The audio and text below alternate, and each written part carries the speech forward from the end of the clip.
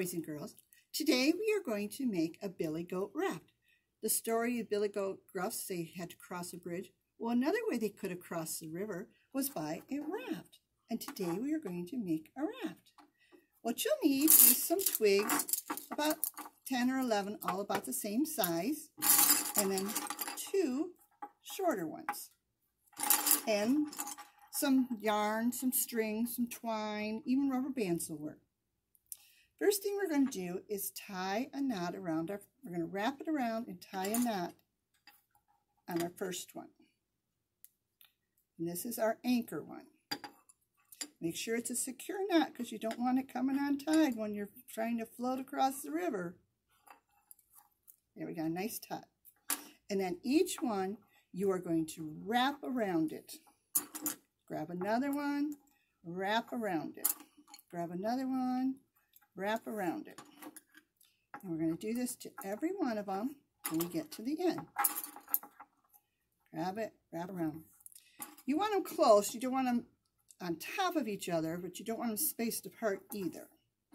And for little hands, you might need a little help because when you get to number 8 or 9, it's going to be kind of stretching your little hands.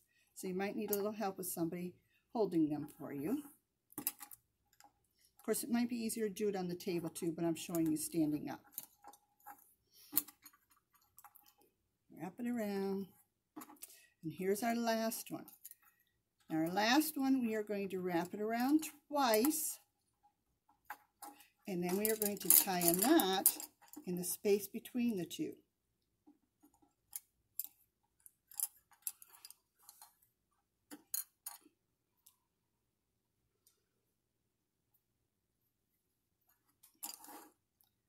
And there's our knot. And we want to make it a secure knot, so we'll tie it, not just tie it once, we need to tie it twice to make the knot secure.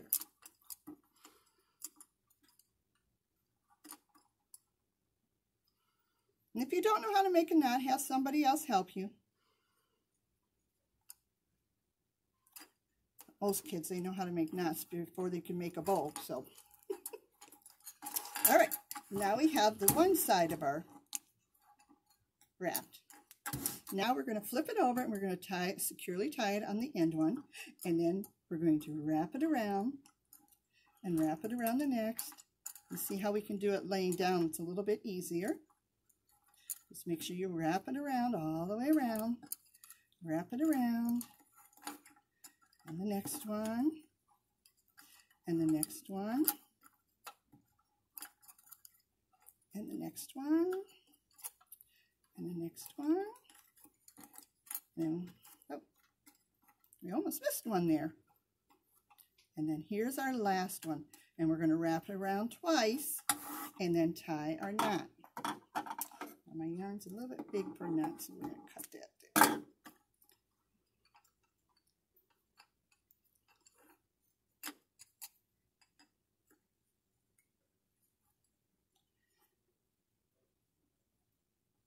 We want to make a secure knot because we don't want all that hard work, our sticks to come apart.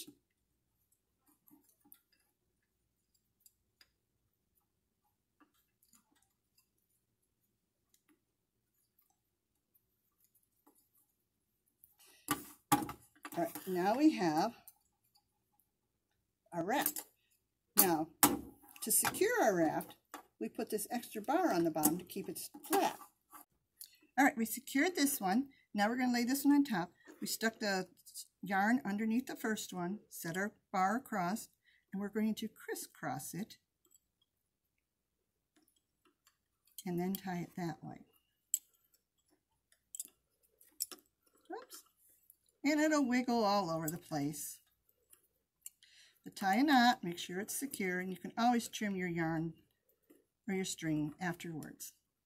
And then we need to get this one, the end one, and we need to crisscross it.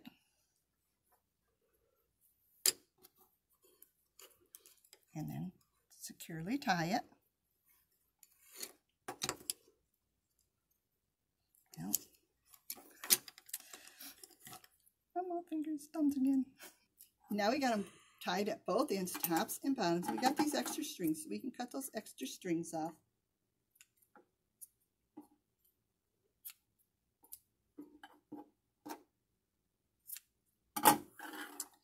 and you have your 2 salads, and then here's your raft. I hope you have fun making this, and don't forget to pick up your kit.